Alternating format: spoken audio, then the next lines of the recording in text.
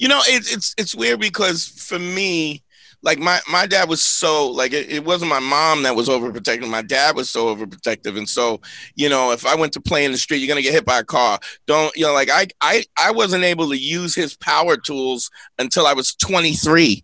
Do you know what I mean? Because he was like, you're gonna cut your hand off. So I had to buy my own. But what happened for me, the switch for me was I just got tired of being afraid. I got just tired of being scared, and then for me so I tend to be really pragmatic, and so in that's I was like 13, and I was like, well, what's the essence of fear, and how does it work? And when I found that whenever I was presented with an option, the longer I took to access the option, the more the fear grew. So like I was scared of girls, and I was scared to dance, and I was scared to, I was scared of everything. So like I tell this story all the time. Like if I went to a dance, like sometimes to ask a girl to dance was paralyzing to me. So when I walked in, I would see somebody who I wanted to dance, and I would walk in the party, and I would go, do you want to dance? I would go right to her. Do you want to dance? And she would go, yeah, sure. And I was like, all right, let me go put my coat down, because I had literally just walked in. And so dealing with the speed in which I would access the opportunity, like, because the longer you take, the more the fear, your brain starts to eat you up, and your fear starts to grow and grow until you're literally paralyzed with the fear.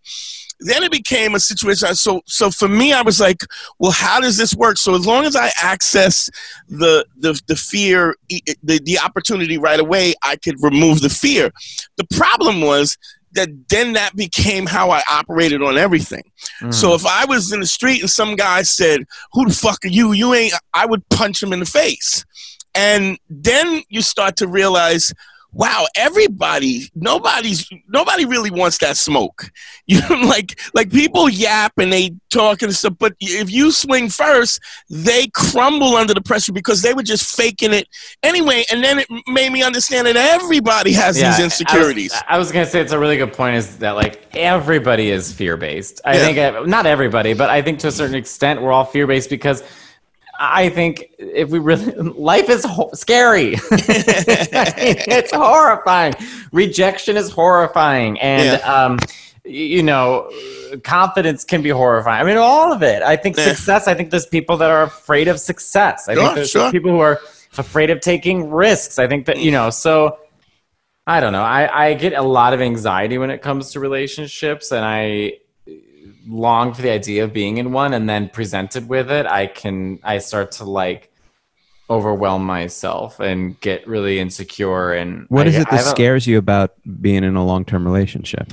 Well, I think an easy answer is to be like, I'm trapped. And then the other answer is not being able to accept that someone likes me. Like I've noticed if a guy likes me too quickly, I'm suspicious. Yeah, we were just talking about that. Yeah. And then I'm sort of like more attracted to like a challenge or someone who's always a little out of reach.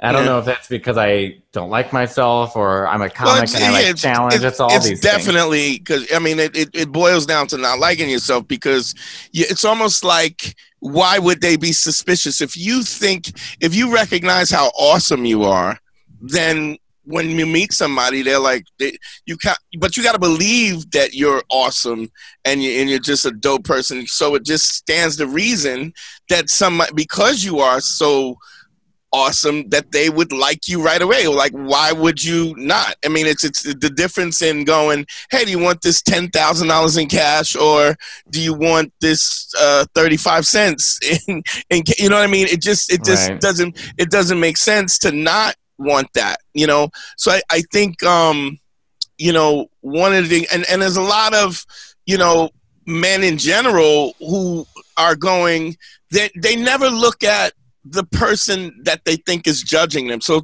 for me, another little technique is when somebody's criticizing me, I always go, well, does this come from a place of love, or does this somebody trying to bring me down a notch?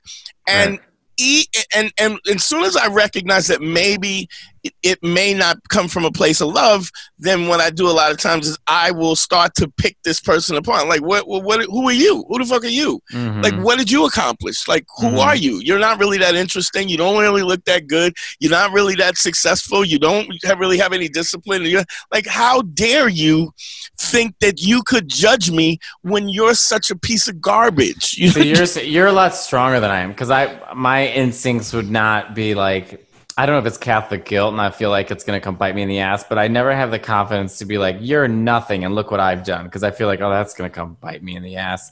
You know, so I just always like blame myself. Yeah. Man School 202. Better hear what I've got to say, because you won't get it again. I'm not an alpha male. I'm not a beta male either. I'm just a better man. Well, put your happiness first, because if you don't, they won't.